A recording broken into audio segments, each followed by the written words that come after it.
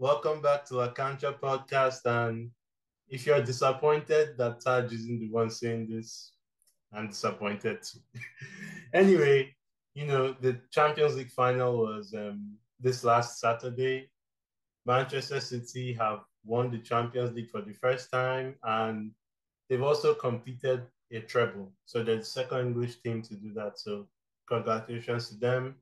So here with me is Taps and Adura to discuss the final and some other things after. So I want to start with Taps. What I want to start with both of you. First, Taps, what was your take on the final as a whole? It was actually a good final for me. It was closer than I expected the game to be.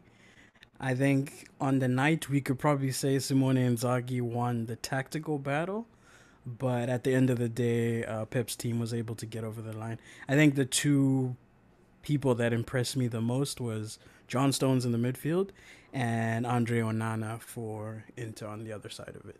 But it was a much closer final than I expected it to be. Yeah, Adura? Yeah, I think it was a very close contest to be very honest, and a lot of people actually wrote Inter off before the game whatsoever. And I think they shocked a lot of people that particular day. And as Staff said, it was a very, very, very close game, and a game which was won in moments because that game could have gone to anyone's just thinking that particular day. Man City were just very lucky to have got away with it. Yeah, I mean, in the Champions League, like it's a league of football is a game of fine margins, and the Champions League is the best example of it because you know. Yeah. Um, but what do you guys think of Inter's approach overall? Because Inter really started giving City problems only when they went behind. Do you think it was by design or it's because of Lukaku's substitution?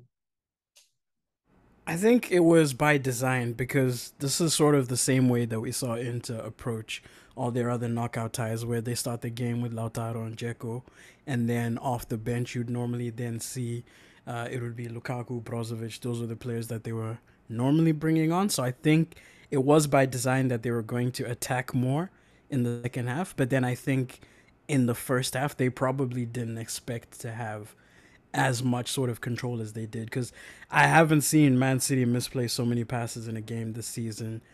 The City players sort of looked a bit shaken every time they were through on goal. Like all the shots were just like straight at Onana early on in the game, and I think Inter ended up being a little more comfortable than they anticipated. So now when you had Lukaku coming on, so Inter would now start counterattacking a bit more.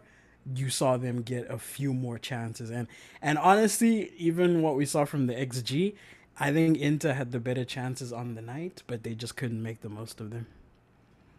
Yeah, I would agree because from a Manchester City perspective, the only big chances they really had beside the goal were the Haaland one in the first half and the Foden. Holland, yeah, and Foden, and Yeah, Holland one was straight at the goalkeeper as well. yeah.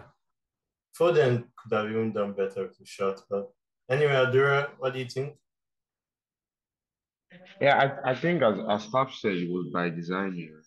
Their whole general gameplay from the onset throughout the tournament, throughout the season, has been, in that fast-paced counter-attack, sitting behind, and it was kind of shocking to see them have possession in that particularly. But I do think that if Inter use their possession well on Saturday, they could have probably gotten away with the win there, especially in the first half. They had some nice build up which they ended up wasting due to probably some little mistakes or some by fine margins, you know. And it was their game to win actually, in my honest opinion. From what I saw, I felt like yeah, Inter had more control, Inter had the edge against Man City, you know. But yeah, it's actually nice to see a team that most people are dressing up actually put up a fight, even if they did not win. And and like cut off the underdog story and be like, oh yeah, these people can actually put up a fight towards Man City. Man City are not like a very big, unstoppable team, regardless of what happened on Saturday. Yeah, I would agree. Personally, I feel the only thing Inter got wrong in the first half, like you said, was some decision making because they had some good build up moments. And I felt like if Dzeko and Lautaro could have switched what they were doing, it would have been better because you had Lautaro winning the flick-ons and then Dzeko trying to run after them. Like that doesn't look right. That's true, yeah. And they had so much bad decision making from Lautaro on the night as well. So Yeah. And speaking of strikers, like Lautaro, he has this kind of game in him where he just does nothing. But for me, there are two kinds of bad. There's a bad that you don't notice, which was also Haaland, to be fair.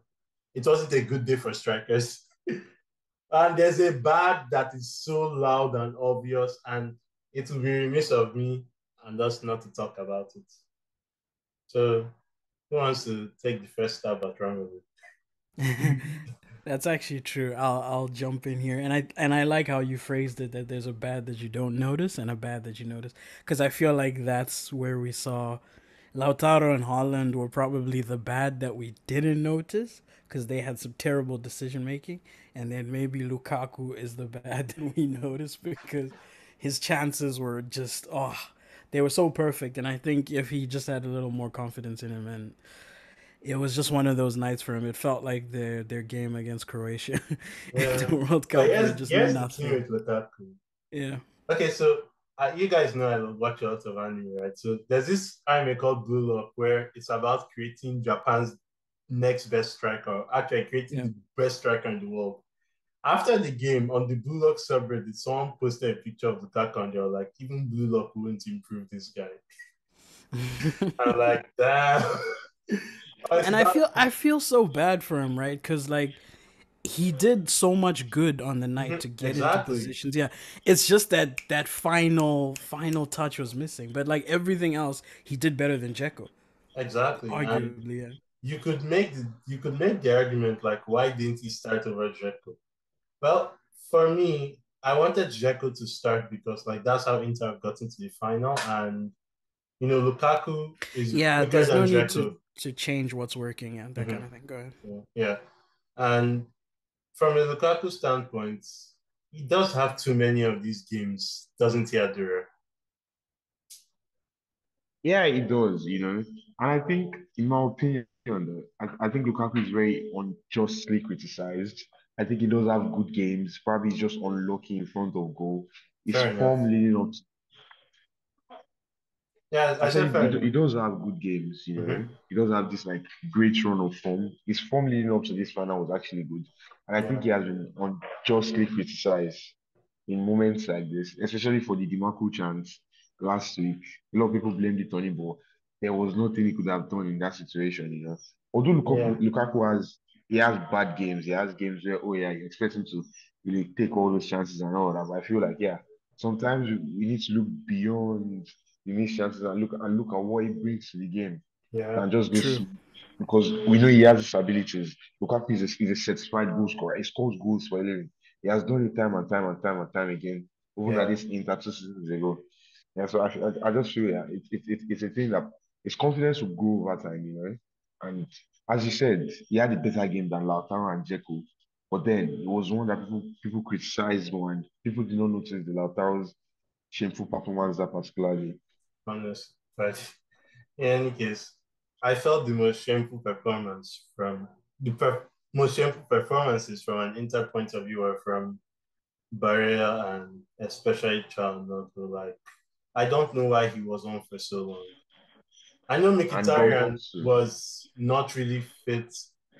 Dumfries, to be fair to Dumfries, like some of the passes Dumfries and, didn't have a bad game. and He the had build like an up didn't okay really game. go Yeah. to his side. And Inter was so Is obsessed with trying to give the ball to DiMarco when it was really obvious that City were trapping them to give it to him. And I think this is where we can segue into City. So, who for you guys who stood out for the citizens? For me, like I said, I think John Stones was probably my most like John Stones and Rodri. Those are the two players that stood out for me. And Rodri, in a sense, sort of had a quiet game where he was quietly just dictating the game, the tempo. Those sort of games that we used to see from Busquets, when the cliche of like you don't notice him, but he's Mm-hmm. quietly doing his job. And I think Rodri Yeah. was very good. And then Stones, for me, Stones was just surprising. Like the fact that Pep just quietly converted him into a midfield as the season went on Mm-hmm. has been something that's like sort of fixed up City's team because I think last year one thing they didn't have was a lot of composure when the team had their backs against the wall, and this year they've managed to sort of lock that in, changing to the formation with the three center backs, and then having Stones pushing up in there to help Rodri, and then also freeze Rodri to then get into more attacking runs in the box. And as you can see, Rodri starts scoring more. Yeah. Adora? For me, yeah, I love players that can play well under pressure. I really loved Onana's performance in that particular day. Winning side or losing side, his performance was exceptional. He really helped sustain that day. His play under pressure, being able to escape pressure, being able to take pressure off his centre backs and all that was like a really beautiful game for him. And I think almost everybody who watched that game were actually surprised that, oh yeah, he does have this quality. And like Yeah. beautiful, beautiful the way he instilled it, the way he exerted it in this game, his dominance over the ball, his dominance over the build up in the game was actually beautiful to watch. And I think I love that. Yeah. Like Onana is so good with the ball at his feet that he went to war with his coach over it during the World Cup. Anyway, anyway, for a Manchester City point of view, like how big is this for them? Like not only have they come back from a disadvantaged position in the table, they also won the FA Cup final and now they've won their first Champions League. What are I your think thoughts? Yeah. I think it's massive for them, and I think especially the way that they won the two cup finals, they didn't like dominate and impose themselves. They sort of just had to win ugly, and that's something that I myself have personally criticized them over the years, right? Mm-hmm. With Pep teams where Pep teams tended to be vulnerable in finals, and I've always said, you just have to have a spine, but I never knew like whether it would be personnel changes or system changes, but they just needed that cutting edge. And I think this season we saw them sort of just basically lock in, and they went on their usual winning run towards the end of the season. We saw Pep change the system early on in the year, right? He hadn't committed to this the four center backs across the line with Stones coming in. I Yeah. think they only started doing that maybe like January, I think, Mm-hmm. and we started to see them different approaches in the. I think I mentioned this after the Bayern games where the way they approached each away tie in the knockouts was very different from the way they approached the away ties last year. So I think for them, this will be very important for them. Again, they've become the second team in England to win a treble, and yeah, they basically played everyone off the park. I don't think there was a single team besides Inter that was close to them, to be honest. Because Madrid, they played us off the park. Bayern was played off the park. Leipzig was played off the park. If we go back to in their FA Cup run, I think they only conceded a penalty, and that was the penalty against United. I think they hadn't conceded a goal elsewhere in the competition. So yeah, for City fans, I'm sure it'll be a very historic one. Three league titles in a row and a treble to sign it off. I think it'll be a good one for them. I just don't know where maybe Pep himself would place this in comparison to what he did with the Barca sides. I'm not too sure how he would feel on a individual level, but City will be very happy. Yeah. Adora, what do you think about Pep? Like, is he the GOAT, as some people have said, or you know, is he still a fraud? Because hey, this is expected of Man City, right?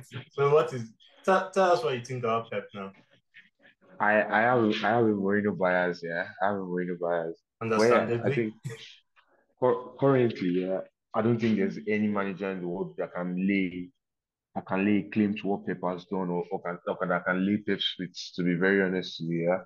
Pep is performing exceptionally well. And I think this is like the climax for both Pep and Manchester City. I wonder where they go from here. Probably they keep that consistency. Pep renews his contract or decides to leave, regardless what he has done. He has etched his name into the history books in Manchester. When Alex Ferguson had that treble, when people were like, "Oh yeah, this is a very one of the greatest things ever happened," from Alex Ferguson. But Pep has done it. Although it has taken time because I feel like most people expected this very early or earlier in the Man City, and probably that season True. 2021-2022. when he lost the Champions League final to Chelsea. But I feel like yeah, he has been winning this league consistently, and in the last 7 years, just lost it twice to Liverpool, and I think that his first season. I don't think there's any coach in the entire world that can say they've been that dominant everywhere they've been to, every single club, every single country, every single league, every single tournament. Not even Jose Mourinho, you know. Pep, Yeah, Pep is the man, you know. Pep really is the man. And yeah, yeah, despite my bias, I just have to say it, yeah. He's yeah, doing wonders. And some people might say, oh yeah, he has this watches, he has a lot of money, he has a lot of money, for transfers and all of that. But there's more to this. There's more to this than that. He's innovative. The three back line with Stones as a DM2. That's the innovation. He thinks of new things. He's bringing up new ideas. Chelsea literally spent 600 million and couldn't do anything with it throughout the season. And exactly. had the most miserable season ever. So Manchester like I feel United like spend a lot of money too and do absolutely yeah, nothing Manchester with it. United spent a lot of money also, and like a fourth place finish and Carabao Cup is all they could settle, all they could settle for. The Europa League against Sevilla, at that point they were battling relegation. United couldn't do anything against them, so I feel like yeah, Pep, Pep is a mastermind. He's a tactical genius. You have to give him his flowers. For me, one of the things I liked about his post-match interviews was like this Champions League title has validated all of the league titles that Man City have won. And I'm like, that's really true because for me, winning a league consistently like that is super hard. And yes, Man City have access to machines while other people play with like spades and toy shovels, but you still have to make good signs, you still have to have a good project, and you still have to apply yourself. And even though Pep can overthink sometimes, like playing no defensive midfielder in the final or playing three defensive midfielders against Leon, the man is clearly on a different level. Like 36 major trophies as a manager, and he started in 2008 is just phenomenal. As for these GOAT claims, I don't know. I still have a couple of people ahead of him, but we'll see. Anyway, shall we move on to the superior European final? Sure. Yeah, the Conference League, which West Ham won against Fiorentina. I didn't watch this game, admittedly, so you guys tell me what you thought about it. Right. So for this one, it was a good game. It wasn't as entertaining as the Intercity for me. Although there was a bit of a shame to see the West Ham fans throwing things on the pitch, being Mm-hmm. rowdy. We had the incident where Biragi was bleeding from his head. So you never want to see those kind of scenes in a final. Like fans just need to calm down. Like we're here for football. We're not here for all the nonsense. I think on the night, I would say Fiorentina probably won the midfield battle. I think their midfield was Amrabat, Mandragora, and Bonaventura. They probably dominated the game a lot more than many would have expected. Although West Ham, I think, being the better squad overall, the better team in the competition, they showed their quality. They did need a little bit of luck because the handball was a bit controversial for me because it technically is a handball, but it's one of those handballs that I personally wouldn't give because I feel like humans we don't move like penguins, right? Our arms are always going to, when you're jumping or when you're running, right, your arms are always going to move around. So I feel like there needs to be a little bit of a balance, and we've spoken about this in La Liga as well, where you kind of have to look at intent a little bit. But I do know, of course, the rules changed, so now basically every handball is a handball regardless your intention or not. So it is the correct call. Before before people get on me, it's the correct call. But I just feel like it's harsh on the, what's it called again, the spirit of the game. Yeah, I wouldn't give it on in the spirit of the game. But yeah, overall on the night, I think probably Nico Gonzalez was the best player in my opinion. um he created the second goal for, he created the goal for the equalizer for Fiorentina, dropping it down for Bonaventura.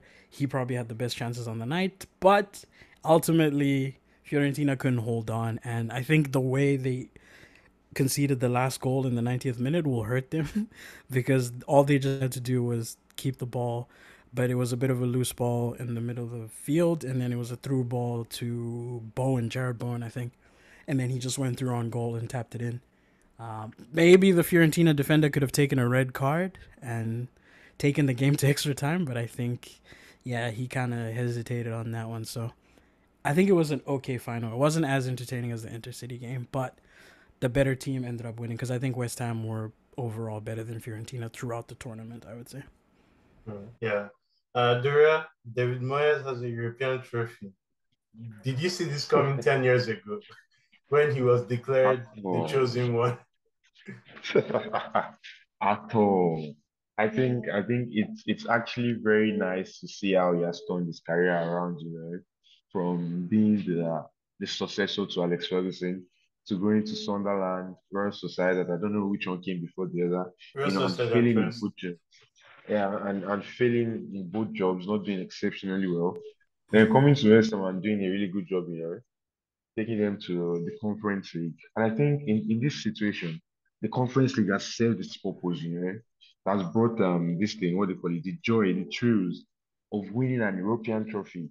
Whether it's third tier or second tier, it has brought that thrills or the joy of winning an European trophy to this type of teams, I think this type of teams deserve to feel this type of joy, and all of that. So it's a big thing, regardless wherever it ranks, in the ranking, it's actually a big thing for this fans, it's a big thing for this team, and it kind of elevates them, it gives them that status.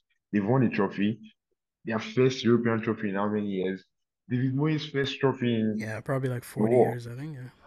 Exactly, I think it's actually a very nice thing, and despite their shameful or embarrassing season, one can say, yeah, okay, they won the trophy, they won the Conference League. They played against some of Europe's big teams, or at least Europe's mid decent teams. And a final against Fiorentina was not a walkover. The final was actually competitive to an extent. I kind of agree with everything Tap said, and like, yeah, it was a very good thing. It was a very good thing to see at the end of the day. Yeah. But you have some people, right? And these people, they believe the Conference League shouldn't be for teams from the big five European leagues because it's kind of unfair. What do you guys think? I think I agree with that. In my very honest opinion, in my opinion, I agree with the fact that yeah, the top five leagues should not have representation in the conference league because yeah, the conference league is for teams like this. It's for them this thing. The Bate Borisov, the Ludogorets of Europe. Unfortunately, due to their coefficients, they cannot make this thing, the Europa Mm-hmm. League or the Champions League consistently. And I feel like this competition gives them the opportunity, to actually lay a claim or lay a stake or give them that pathway to the Europa League, as winners, winners get into the Europa League and all of that. I think it makes perfect sense and it gives them more income. It lets the teams that actually need that income get that income, not just the big teams, probably teams like this thing, like Chelsea. If Chelsea manage to squeeze into a seventh place, they don't deserve to go to the Conference League. They don't deserve to go and be battling with teams. It seems that can't spend 10% of what they spent in the transfer window. I I know, think that right? makes perfect sense. Yeah. Yeah, I would agree as well. I think as much as I'm happy for teams like West Ham and Roma to win it, they are squads way too qualified in terms of like the competition of the field. So I do agree with everything that both of you said. I think maybe what they should do is drop the position and maybe like put 10th place in the top five leagues into there, somewhere there, like to just balance it out a little bit more. I don't know. But yeah, I do feel like anytime these teams drop into the competition, as much as they're playing against other teams of similar quality, they are overpowered in terms of the resources. Yeah. Yeah. I kind of agree. But at the same time, it's nothing UEFA. The UEFA is not going to do what we said. So it's what it is. In any case, congratulations to West Ham. Congratulations to Manchester City. Commiserations to Fiorentina and Inter. They really put up a good fight and a good show and had good tournaments. So now we're not done. We're not done. We still have to grade the La Liga teams. And boy, Mm-hmm. I've prepared for this one. So we are going to do that right now. Okay, so we got news of the. We can start with the La Liga player of the season. It seems that it's been given to Marc-Andre ter Stegen for his fine goalkeeping displays and his record-breaking Zamora and clean sheet, and he matched the clean sheet record. I don't remember the person who shares the record with, forgive me, but he's had a really good season.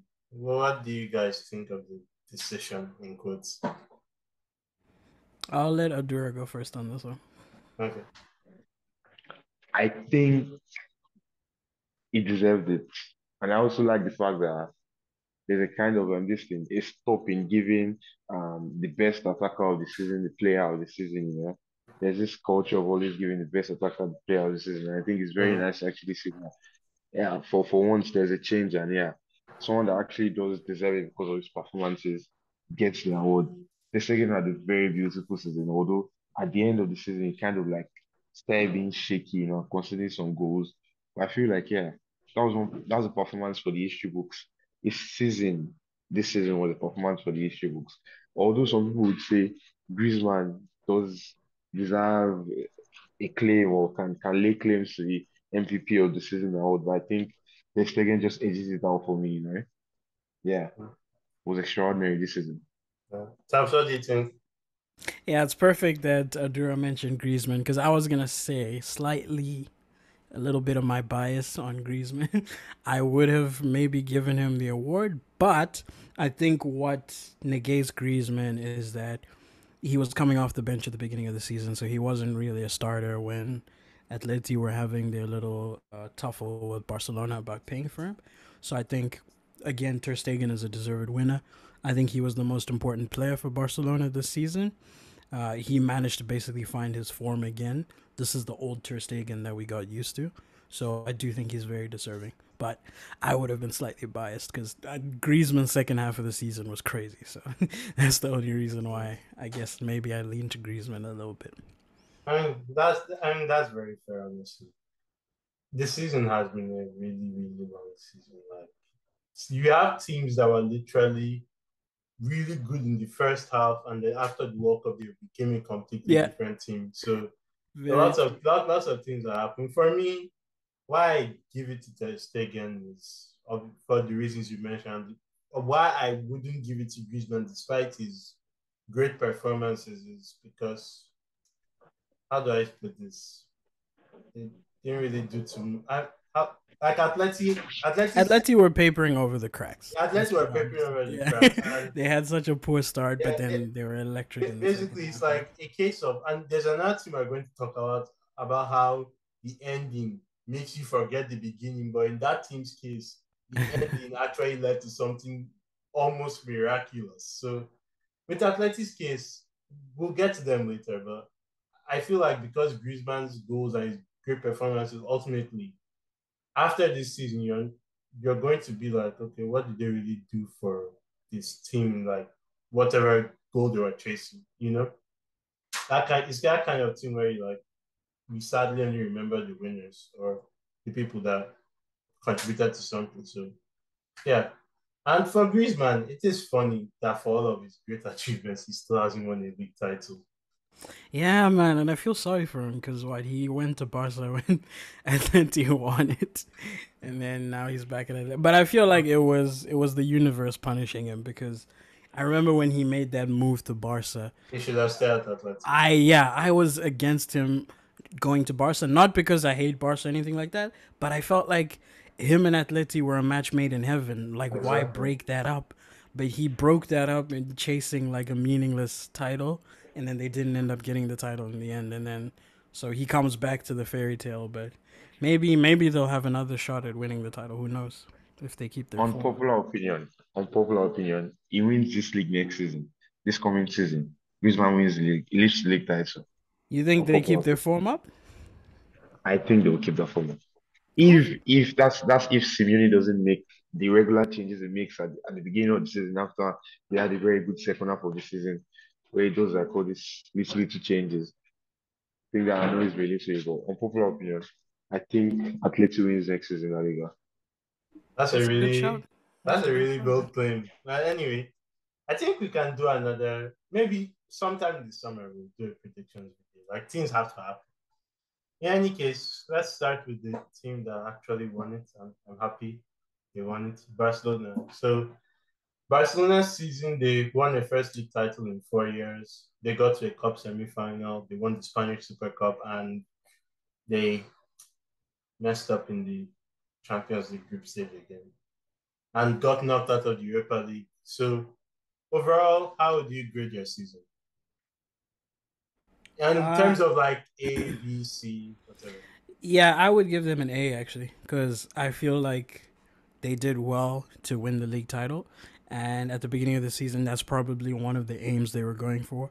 When they made all the signings and the whole joke about all the palancas and everything, they were literally doing it right for the league title. Mm-hmm. So even though I think the exits in the European competitions were a bit disappointing, I think going into the season, if you asked a Barca fan what their expectations would have been, maybe I don't. You're here to tell us, but maybe I would have said they wanted to challenge for the title and then maybe go deep in a European competition, not necessarily win it.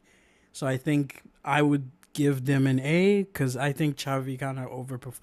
And I'm saying overperformed. He did really well in terms of with what he was given, and I like how he ended up changing the system sort of halfway into the system, into the season with the four midfielders because he had to sort of concede that in big games Barca was giving up too many chances, and they needed to become a little bit better defensively, and so I think we saw that take over, even though it didn't happen in the European competitions, be it injuries or missing personnel, that kind of thing.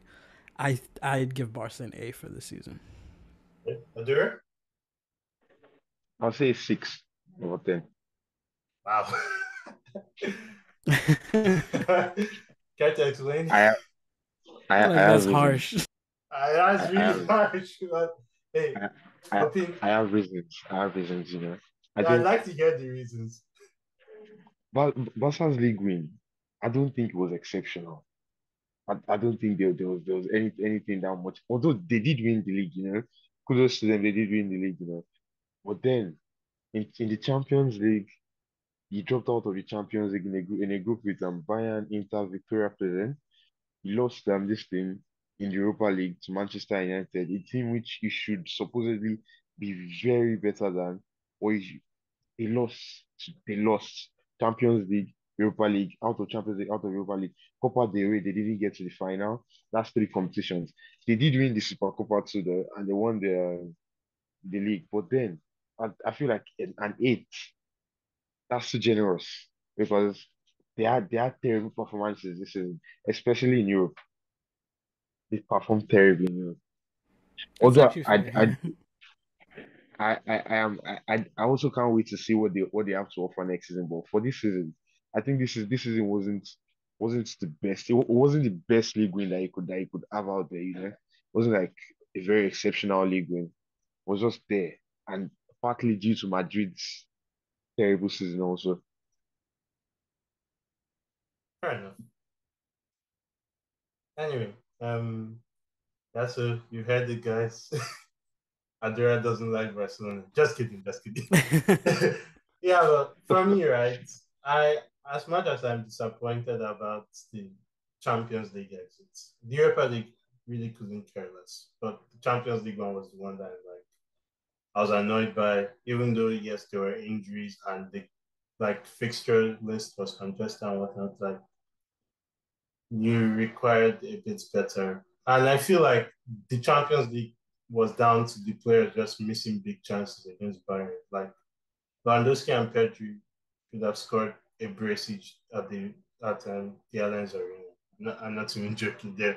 And things could have been different. But anyway, I feel like winning the league in a very convincing fashion, even though, yes, some of the games were boring. But, you still have to win. So I give us an A. I was going to say A minus before, but then when I thought about just the context of all the off the pitch nonsense we've had to deal with and how that could really distract someone, I'm like, okay, I'll give it an A. So let's focus on Real Madrid now. And I've seen a lot of polarizing opinions on this one. So what do you guys think? For me, I would give us a B. Mm-hmm. Only because going in, but I would say I'd give us a B given my expectations, right? So this is my caveat, Mm-hmm. because going into the season, I expected us to defend the league title, and then I expected us to get to the Champions League semis, and then I didn't know what was going to happen in Copa del Rey because we're always garbage in Copa del Rey. So Yeah. that one I always sort of throw away at the beginning of the season. So I would say for me we were somewhat on par with what we did last year, up until towards the end. Because if we looked at a points per game comparison, we were basically, I think, 1 point behind what we were doing last season. The only difference was that Barcelona was better this year. So that's where I think there's a little caveat of where I also give Barcelona leniency, because if it weren't for them, right, there would have been no other challenger this season in terms of the pace that we were going on up until a certain point when we lost the Clasico, and then everything fell apart Yeah. from there. So I would give us a B because we're getting to the Champions League semifinals, although we did lose in a bad manner. I think that was okay for us. So for me, the biggest disappointment is that we didn't defend our league title. That's where I think we should have done a lot better, because the title was there. Not to the title wasn't there to be won, but it was there to be challenged. Like, we should have done a lot better in the league. And I think as the season went on, Ancelotti started rotating and giving players a lot more chances that he should have given them early on in the season. So there was a bit of a over reliance on the old guard in the league, in my opinion. So I would say a B minus maybe. Yeah. Okay. Adora? I might be terrible at this numbers game, yeah, but I'll just use words to describe it. I think Madrid probably had like one of the worst types of defenses I've seen in recent years. The the first half of the season wasn't bad, wasn't excellent, but it was okay. But the second half of the season was just what's going on here? Like you're Madrid, you're literally the defending champions, and like it was surprising to see they lost to Villarreal at La Ceramica. I think yeah they did lose to Villarreal. They lost to Villarreal at Yeah. Bernabeu again. I think so. It was like what's going on? Why is Madrid fumbling like this? The same thing on the European stages. I think the only green the only green thing about their season was Copa del Rey win against Osasuna, and aside that, what Yeah. else? Yeah. Poor Now, title defense, mhm. poor Champions League defense. The champion Uh, defending champions of the Champions League defended that terribly, bowing out to Manchester City in disappointing fashion. Feel like the Spanish elites or Spain's elite teams are actually disappointing this season. okay. So this one I struggled with because I was thinking about like the terrible league defense, and getting to the semifinals is still a success in some terms. But the way, so I didn't really allow the way they went out to like slay my judgment. So at first I was like a C plus, but then I thought about it. I'm like, you know what, the cup needs to be respected more. I think them winning it the way they did, like you could see there was a team with how they always came back from adversity in the cup. So I felt like that was a really good cup win. And also, there's another thing that I feel people overlooked. Real Madrid's league form up to the Clasico in March was not bad. They were actually pound for pound doing a point or two less than what they Yeah. did the season they won the That's league. why I give us a lot The of there. issue Yeah. was that we were not just conceding goals at all. Like we were, I think if we hadn't like literally relaxed after we won the league, we would have broken 100 points. So I feel like that's the kind of season their rival was having. So I can't really blame them too much there. Yes, they should defend the league better, but when you're doing around the same as you did last year and the other teams on steroids, I'm like, there's not really much you can do. So yeah, I'd say B minus. Now for Atletico, I'm going to start with this one. I know a lot of people will hate me for this. A lot of people will be like, but the second half of the season was great. I'm like, yes, it was great, but when they had nothing to play for, So for me, I'm not going to be fooled by the second half, and I'm going to give them a C because when you look at it, like getting bottom in a group that at this point I was dying for. I'm like, please, I don't want Bayern. I really want this group Atleti have, and then they absolutely fumbled it with some terrible away performances. Yeah, I don't know if in the cup I felt like they did well. They lost to the eventual winners, but overall they didn't even get third second in the end. So I'd say C or maybe C plus. Yeah, I think you hit the nail on the head for this one. I'd also give them a C plus, purely in terms of like a full picture. Like we said, in the Champions League, it's basically unforgivable to get eliminated from that group if you're Atleti with the resources that you have. Mm-hmm. And then in the cup competitions, yeah, we can give them a pass on that, just like the other teams. But yeah, second half of the season was a completely whole new team, and so I don't know if it was Simeone changing things or if it was the personnel changes that we saw with Felix heading out. Who else left? Cunha Felipe, and Lodi. And Cunha. Oh, Felipe. Cunha and Lodi as well. Yeah, so I'm not too sure. So I'm interested to see if going into next season they keep this form up, or if they dip up, and like Adura mentioned, or if Simeone tweaks a little bit and they end up dropping off. So I would give them a C plus as an overall picture. If they'd not been eliminated in the Champions League and they to the knockouts, maybe eventually lost to like a Napoli or something like that, maybe I would have given them a B plus because the that getting knocked out of that Champions League group was unforgivable in my opinion. Yeah. Adora? I think I can't disagree with what both of you have said, That Champions League group, I think how easy it has been for people to actually forget what Atleti actually did in the Champions League this season. That's unforgivable. That's unforgivable. Given the the teams in their group and they went and finished last, dead last. I wasn't even expecting much from them in the Copa del Rey, to be very honest, because in the past seasons they've been having dismal performances in the Copa del Rey. But that Champions League campaign they had this season was terrible. The first half of the season, poor. Although they did pick up in the second half of the season, and I still maintain that if they carry on that form into next season, they might actually be league winners next season. But yeah, it was terrible this season. And yeah, given that, it's a 38 game season, and you can't just say, oh, because they had them a very good second half of the season, second 19 games, against give them like, oh yeah, one of the best performances of the season. That's a lie. So yeah, I'll also give them a C. Yeah. We're all in agreement on that one. So Real Sociedad, I think given the fact that they successfully stayed in the top four this time and despite some wobbly moments and to be fair, they had a little help from the inconsistency of the teams below them. I think this deserves a very, very solid A. Yeah, I would agree with you on this one. I would slightly say A minus, just to punish them a little bit because they did try their best to give up that top four position. Like they were trying. Like if like you mentioned, if it wasn't for the inconsistency of the teams behind them, they would have gifted someone like Villarreal that fourth spot. So I will take a few points off of that. But overall, the rest of their season was flawless. They were one of the best teams this season. Zubimendi was perfect in midfield. We had Lenormand.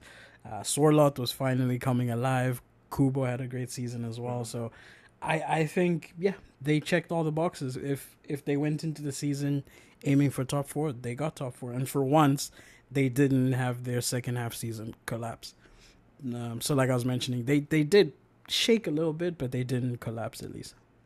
A human being said we were going to finish eighth, and that human being feels really stupid now. Anyway, Adora, what do you think? I think I agree with you, Oscar. Yeah, I'll give them an A. I was expecting Sociedad to actually have the second half of the season deep, after the World Cup. They did have shaky performance. They lost to Barras Valencia at Mestalla. They had shaky performances and all that, but I think they picked themselves up very well. One person I was actually shocked or disappointed with at the second half of the season was Bryce Mendes. First half of Yeah, the he season, he was dropped off a having lot.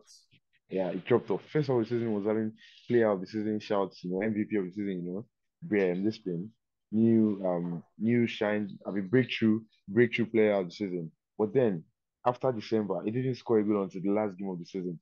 Was kind of terrible. Yeah, But the player, their MVP, the player that gives that gives the best performances, they all it up together was Taki Kubo.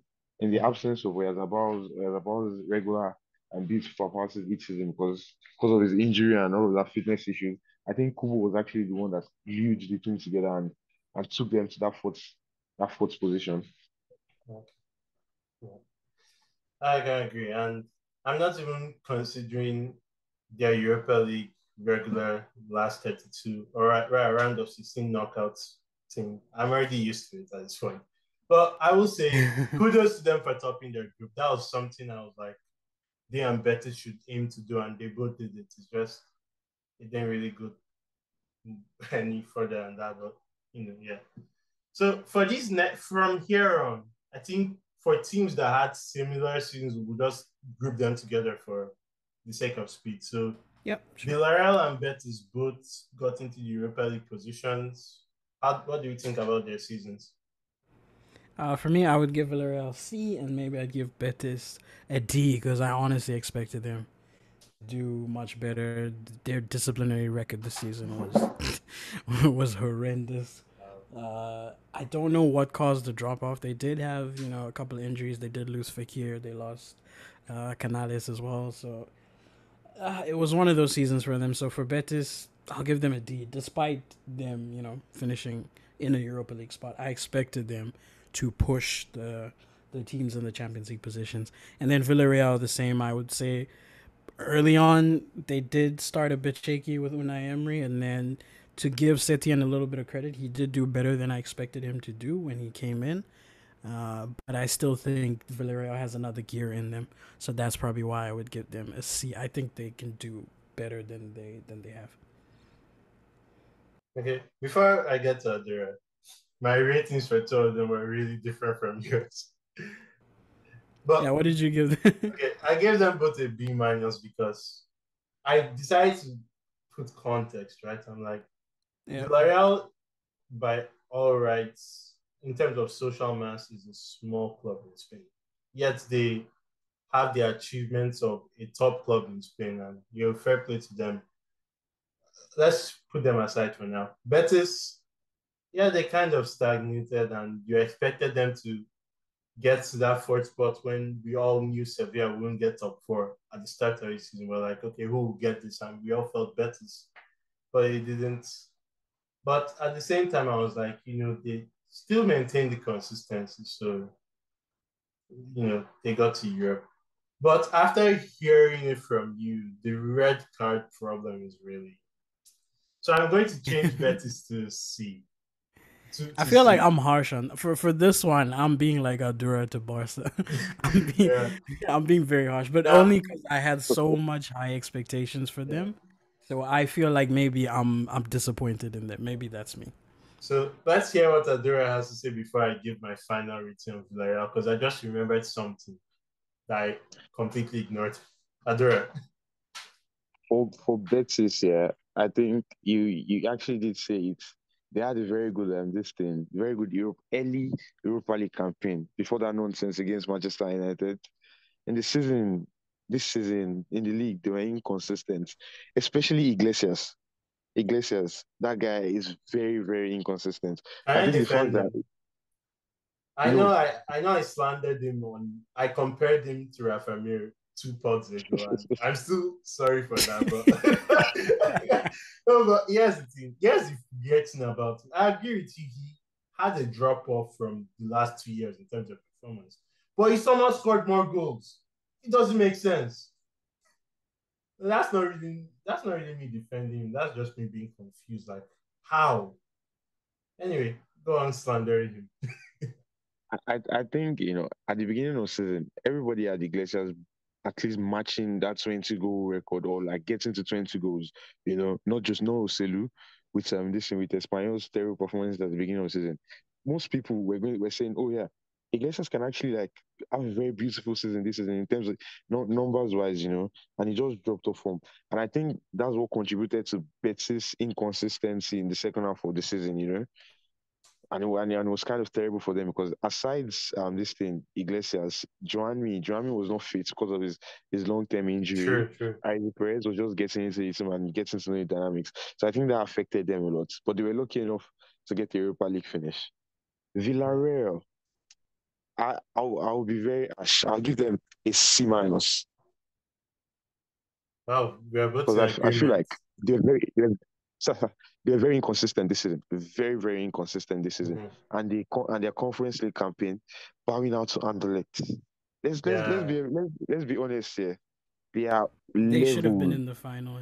they should have Yes, won the whole thing, and they should I have feel won the whole like competition because if Emery was, if Emery didn't Emery leave, wins it. Emery wins it. he wins it. Setien does not know how to coach in Europe to save his farm. definitely Yeah. they were levels above every other team in that competition. Then they bow out to Anderlecht. They have I mean, a lot of inconsistencies in the league, and A I four think game losing streak. a People four-game forget losing this streak. season has been really long, but these guys, they are the biggest sin for me. They conceded 4 goals to Mallorca, a team that doesn't like scoring more than one. Like, I feel my personal hatred of Peperina and Jorgensen's performances has really made me. I want to give them a D, honestly, because the things I've seen, like, honestly, losing to Elche, losing to giving teams that did not in the end points that could have gone elsewhere. They gave Elche their first win of the season. They get Peremia a hat trick. Imagine. Can you Now, imagine? it These was guys really have blood on terrible. their hands. And Yeah, I so think one thing that saved their season was Nicholas Jackson's form towards the end of the season. yeah. Really surprising, and how he learns to actually finish better. Was a really surprising thing that happened at the end of the season. So I Yeah. think everybody's looking forward to what happens next season, and how Setien builds up for the next season, and how he starts up next season. Hopefully, they won't sell players like Nicholas Jackson and Chukwueze and retain them. Yeah. Or they could actually sell them for more than 25 measly million that they wanted to sell Jackson from. Like, if that deal went through, that would have been so stupid. I feel what messed up Villarreal's season was unusually bad decision making in the January transfer window. And Villarreal are normally shrewd club. Like, selling really and not getting a proper replacement and relying on an overweight 40-year-old goalkeeper to stop shots. Very, very big mistake. Very big mistake. Like, this guy Very has the big. reflex. Like, you rarely see goalkeepers get sent in the wrong direction from open play, and He's this like a guy does Sunday it. league goalkeeper. Dude. It's like watching. Remember when Buffon was in his last year in the Champions League? It's literally like watching that. Yeah. Anyway, let's move to better and brighter things. Let's talk about Sassuolo. I think we're all going to be in agreement here and say an A, because Yeah, what a I'm giving season! them an Like, A. getting to the cup final, the amount of times they just beat Sevilla up so consistently was really fun to watch. And then, they really played well in the cup final too. And they, to add something tangible to his team, they got to the conference league. So for me, that's an A. What do you Yeah, guys think? I think you summed it up very well. Like they had a great season. A lot of their players, be it like David Garcia, Toro, they just had so many players, autos as well. And yeah, maybe I would give Abdi in there as well off the bench and starting. Mhm. They just had a perfect season for them. They finally find themselves back in Europe. Hopefully they don't get knocked out because of that. There's like a case pending or something like that that they keep bringing back up again. So Mhm. for Osasuna, you can't complain. They made a cup final. They could have won that cup final against us, arguably. And for them, it'll be interesting to see how they handle being in Europe next season. For me, I think I give them an A too in this situation. I think one player that we're always this thing that I think people are underrating or people are looking past is Moy Gomez. Moy Mm. Gomez had a wonderful season. Oh yeah, He true. came in from Villarreal. I think it was arguably the best player this season. Moy Gomez, very incredible season. Osasuna's beautiful campaign this season is as a result of a lot of work done over the last 3 years from the moment they got promoted into the league, standing by Agobara Sate even when they were facing the possibility of relegation, and Bro Vasquez coming in and saying this and backing his coach and telling him we have utmost confidence in you. And I think that really helped them. They built this thing, a system, a community, a family, and they have gotten to a position they rightfully deserve. And one thing I fear for though is, would they drop off next season because they have to join Europe and the league season together? Would that affect their season in general scale? Would they be like Sociedad who would have this in a very beautiful first half of the season and drop off in the winter? Or would they be able to combine both of them well together? Well, we'll know in the future. So just for time's sakes, we all agree the three relegated teams get an F. If it were up to me, Elche would get an ungradable because I was about to say, yeah, Elche is a bit of a confusing one because they didn't necessarily play that terrible, but they just couldn't get results, which was a bit confusing for me because I'd say they probably played a little bit better than Espanyol in terms of performances and that kind of thing, but they were just horrendous and atrocious defensively. So yeah, maybe I'd say I'd actually grade Elche with maybe a D, and then everyone else an F. yeah, but I mean for Espanyol, given they brought this upon themselves, and I foolishly said they would finish ninth. Was it? Oh, sorry, that was Getafe. Anyway, yeah, you agree that there are like all three teams deserve a fail because they literally failed the one objective they have. Yeah, I agree. I agree with that. And I think the two teams that surprised me were this in Valladolid and Espanyol. I expected Pacheta and Diego Martinez to actually have a better season than they did. I expected both of them to have better seasons than they did, and it was surprising to me, especially Diego Martinez. Yeah. Well, Sevilla, let's go back to better team Sevilla. This is a weird one because as much as I'd like to acknowledge how terrible they were and how terrible teams were, like you can't deny the obvious miracle and like rags to riches story. Like this is an A no matter how you want to look at it. Because if you're talking about their relegation worthy performances, at the end of the day, it didn't matter. They stayed safe comfortably. They almost threatened to get Europe because all the European teams who I feel we should just give either B's or C's for their. Actually, we should give all of them C's because they were just so inconsistent, except maybe Girona, who, as for a newly promoted team, it was really nice. But yeah, Sevilla, they went and made another miraculous Europa League run. So I feel they deserve an A. What do you think? For me, I'm still giving them a C personally. I I expected them to finish in seventh place. They could have been relegated if not for Mendilibar coming in. So I think it's the same way I was harsh on Atleti for their two halves of the season. I'm Mm-hmm. going to keep the exact same energy for Sevilla because they shouldn't have been in this position in the first place. Sevilla should never be fighting relegation. Their squad is too good for that. And then but they did pull off a miracle in the Europa League, like you mentioned, Mm-hmm. the Sevilla Invitational, as some people will call it. Yeah. So I will give them massive points. So I'll give Mendilibar an A if I'm judging him alone as like a Yeah. job that he did in the second half of the season. But as a whole, when I'm looking at Sevilla, I have to remove points for the fact that they found themselves in a relegation dogfight. Fair enough. Adira? I will give them a D, a very generous D. My reason, DRB. a D, yeah, a D. Wow, that's not I generous. feel like this Oh, season again, I'll tell you one more time. It's a mhm. 38 game season, Yeah. you know. Sevilla for like 25, 26 games. Very terrible season up until Mendilibar came in. There was a particular game they played before Papi Gueye got the red card where they had already gotten to the seventh place on the live table, and I was like, what the fuck is happening, you know? Monetization. This thing was battling relegation how many weeks ago, you know? And I think the job that Mendilibar did was wonderful, superb.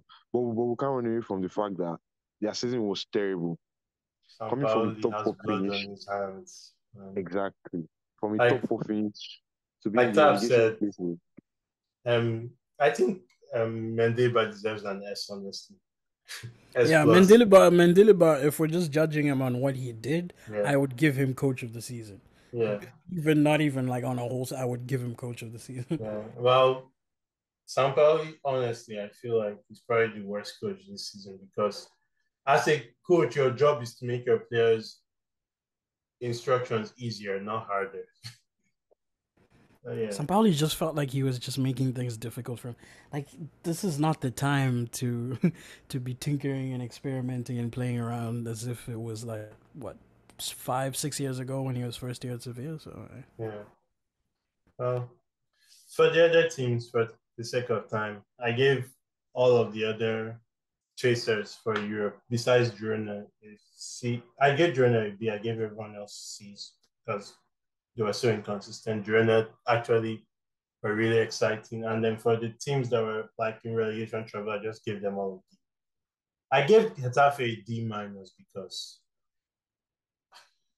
why? Like, why did you sell everyone a dream like that? Yeah, catfish, Getafe, yeah, yeah, catfish, that was catfishing. But anyway, and Celta as well to an extent.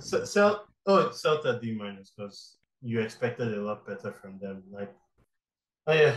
Anyway, it's been a really, really, really long season. We've seen some great title wins, some great cup wins, some great Champions League wins. Some really terrible teams, some really terrible, terrible refereeing as always. But hey, it's La Liga. That's why we love it. And you know, thank you for supporting us all this season.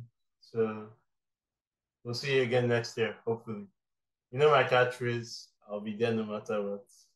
Yeah, you guys be there, right? Definitely. Always, yeah. All right.